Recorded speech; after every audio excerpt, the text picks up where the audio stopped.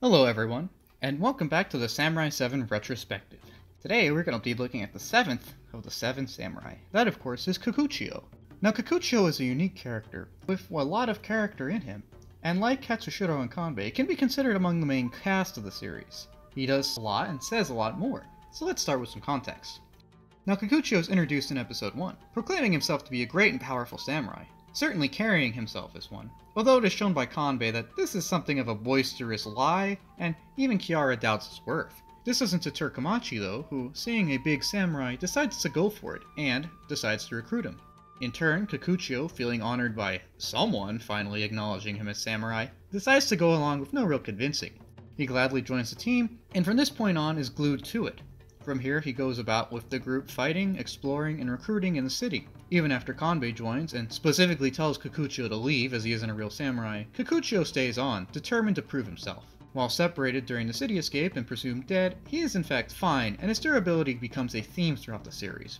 He rejoins the group in the caves only to be captured by opposing forces, although he's quickly rescued and proceeds to the group with Kana. It is in Kana where Kikuchiyo has his most important character moment, however, as he talks to the villagers gathered before Gonzo because of Monzo's betrayal. In this tense scene of division, Kikuchiyo galvanizes the group by telling them about himself and his background. As someone who is both samurai and farmer, he can understand both sides, but he convinces both sides of the need to work together for the greater good. In this speech, he reveals who he is as a person, as someone who is not a mechanical samurai, as someone who deeply wants to help the farmers simply for the sake of it. He wants to help everyone do the best that they can. He unites everyone and sets the stage for Kanbei to assume the role of a unified commander. In the actual defense of the village, Kikuchiyo proves to be quite a competent member of the team as well, and helps win the battles. Afterwards, having been left behind by Kanbei, Kikuchiyo convinces Katsushiro to join up with him to go after Kanbei and support him anyways. Again, this quest inevitably proves to be a failure that doesn't accomplish much of anything, but Kikuchiyo is glad nonetheless that Kanbei is okay, and rejoins him for the final assault on the capital. In this assault, Kikuchiyo proves to be a skilled warrior, and his farmer background even proves helpful in literally sniffing out the real emperor. He does, however, take a beating, and unlike previous occasions, he does unfortunately not make it out alive. His final act is wielding a giant sword to literally bat the capital away from Kana village, and thus save it. With Kikuchiyo's role examined, let's look at his character. With his introduction, Kikuchiyo initially comes off as a belligerent and arrogant man, who works solely for glory and himself.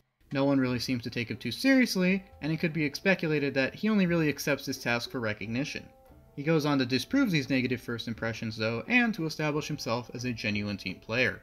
While it may seem he initially accepts the mission simply to chase glory, it doesn't seem to be this case at the end of the story, as it really seems that above all he simply wants the acceptance of those around him, and to help them as well. This need for acceptance, of course, is linked to his questionable samurai status. The idea that Kikuchiyo may not be a real samurai is cleverly hinted at from the beginning of the series, and established by the fact that he isn't fully human. This makes us a little weary of him, as the series has shown that the mechanical samurai are usually not the best people to hang around with. This leads us to suspect Kikuchiyo and his intentions when we first meet him. The writers cleverly subvert this though by showing us that our hunch isn't entirely untrue, as it is proven that he is not a true samurai. However, this isn't because he's a bandit or a bad man, but instead because he is a farmer seeking acceptance and to cement his new identity as a samurai. Of course, like any identity, acceptance and recognition are critical to it, and this also explains why Kikuchiyo is so eager to help.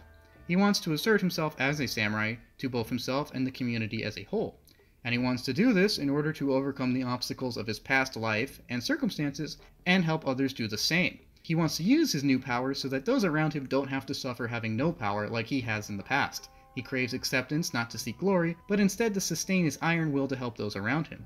In Katsushiro's video, I mentioned how supporting others in a team requires one to be able to support themselves. A strong team is made up of the strong contributions of strong individuals. And I mention this because Kikuchiyo seems to understand that facet of life, and for this reason seeks to augment his own strength as much as possible. He seeks strength not only for himself, but for the collective as well, in order to strengthen the team by strengthening himself. Now this does of course feed into his personality and skills, and of course not completely positively. It does contribute to his initial arrogance and boisterousness as he seeks to compensate for his lack of true samurai background or training, and well, he's definitely trying. He's arguably succeeding, faking it until he makes it. Faking it has a price though, and in this case it is a sense of reckless abandon and the accumulation of unneeded damage to both himself and his pride.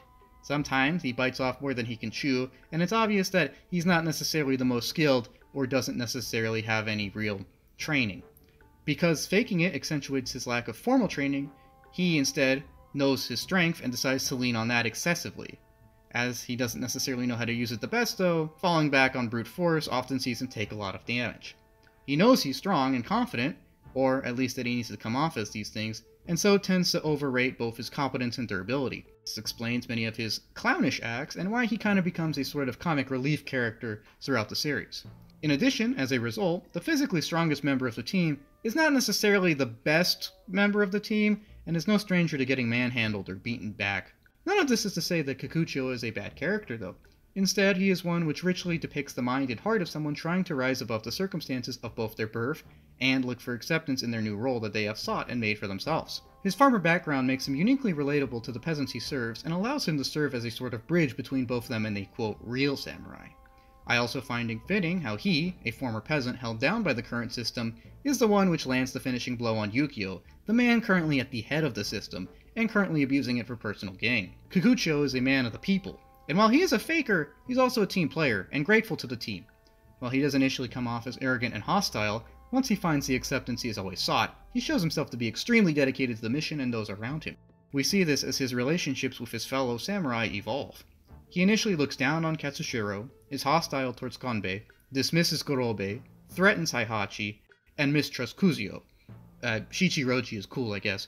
But, as he fights alongside the team, he grows to trust and respect them, and soon begins to go out of his way to support and protect those around him, giving it his all, even the ultimate sacrifice. Kikuchiyo is an interesting character because he's simultaneously the most genuine and yet artificial of the samurai. It is fascinating how they juxtapose the genuine nature of his character and identity with the very artificial elements of his being and circumstances. On one hand, Kikuchiyo is a very genuine man. He wears his heart on his sleeve, and always tries to do his best, even if he's not the most capable or subtle.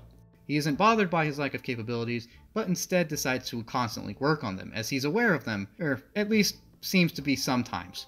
He never refrains from speaking his mind or interceding for others when he feels a need to.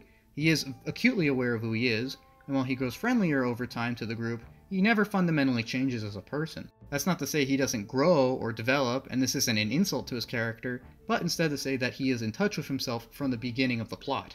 As a result, he can consistently be himself, and thus genuine in his ideals and actions to those around him. This genuine core, of course, juxtaposes his artificial exterior. On the surface level, almost everything about this guy is fake. He's not a real samurai, he's not always a real skilled fighter, and it can be argued he's not even a real dude. No. Instead, if we look at it from a factual point of view, it is fact that he's an artificial samurai living in an artificial body who exhibits fluctuating levels of skills throughout various fights, with some results better than others. He is a great pretender, who knowingly claims that he is things he's not. He, in a sense, is living a lie. However, this doesn't change who he is at his core, or who he is as a person, and why he's a good man. In the end, while many of his artificial traits are superficial, his genuine traits run deep, and therefore define him and his soul as genuinely helpful. Sure, he may not be a, quote, real man due to his robotic body, but he definitely has a real heart and a real soul. Sure, his skills are kinda inconsistent at times, but he can be really good in fights, and when needed, never runs away. And sure, he may not be a real samurai according to his birth and according to records, but he embodies the virtues that a real samurai should live by, and is thus accepted by the other samurai as one of their own. While he technically isn't a samurai, at the end, by living according to his own ideals and according to himself, and striving to be the best he can and help those around him, he has become samurai.